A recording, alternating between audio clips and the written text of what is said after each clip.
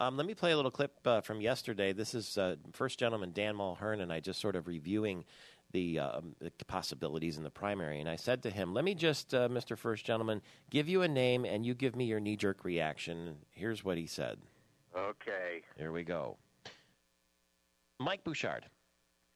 Sheriff. Very crafty.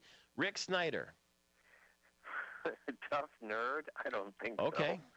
So. Mike Cox. Mean. Pete Hoekstra. Unique. Andy Dillon. Cerebral. Verge Bernero. Passionate. Okay.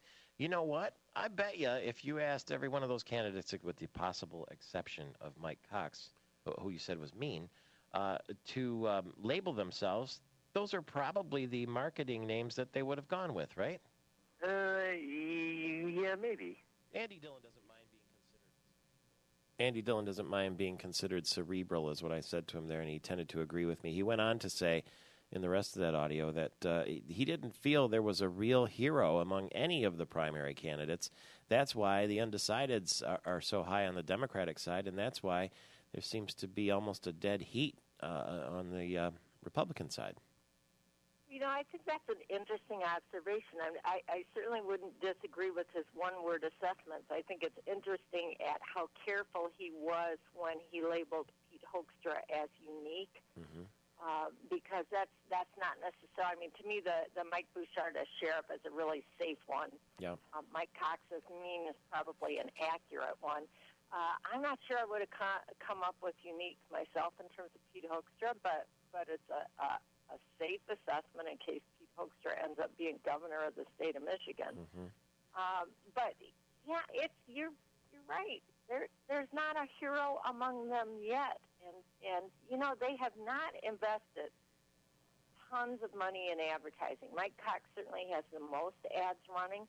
This is not anywhere near what we saw during the DeVos campaign, for example, 4 years ago. I was talking with one of the general managers of a TV station here in Lansing yesterday, and they said, yeah, the ad revenue just ain't where it was 4 years ago. I was very curious to get your opinion on what went on yesterday with U.S. Representative Charlie Rangel and Luke Russert from NBC. I don't know if you saw this or not.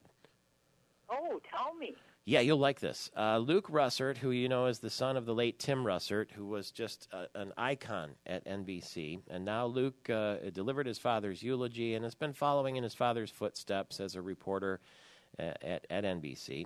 And so he got a chance in the hallway yesterday to question Charlie Rangel about the ethics problems that he's having. And he asked Charlie Rangel if he feared he might lose his job. Here's how Charlie Rangel reacted. Losing your job? What are you talking about? You're just trying to make copy? What job? The one I got? Yeah. I mean, it was presented serious violation. How do you think I got my job? I was elected, right? How do you think I lose it?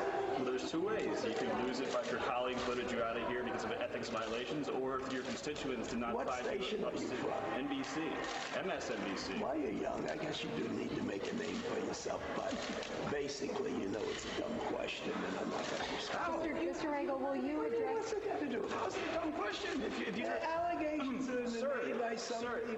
You Yes. not filed tax. You not filed taxes on properties in the Dominican Republic. Allegedly, if that comes to be true, does that not it doesn't a really problem? sound like NBC asking these dumb questions. But it just shows what has really happened to a channel that did have some respect. So it was kind of muddled there, but you could hear that he didn't like the question. He said, are you just trying to make copy? Where are you from? You're young. You're trying to make a name for yourself, which is kind of ironic because Russert is his last name. He's already got the name.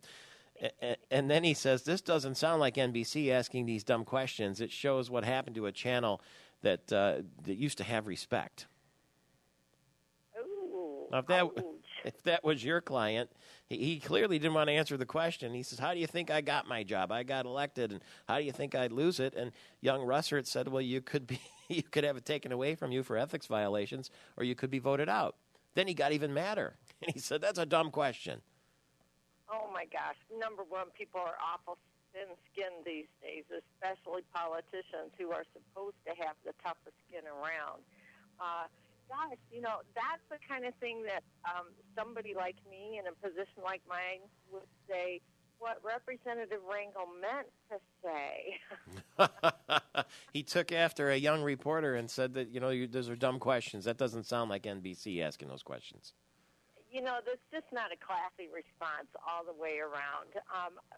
Politicians, really, frankly, anyone should be aware that anything you say or do is subject to, at a minimum, a bite on YouTube. So you should always be so careful about how you react and respond to anyone's questions. And this is just like, wow.